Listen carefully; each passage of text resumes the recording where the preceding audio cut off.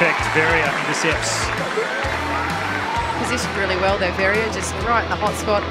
Knew that that's where they were probably going to aim for, and nobody else came up to compete. Just disposed of number 5, but a few intercepts and using it nicely too. Hugh never looks flustered in defence. Finds O'Sullivan. Now for Miller.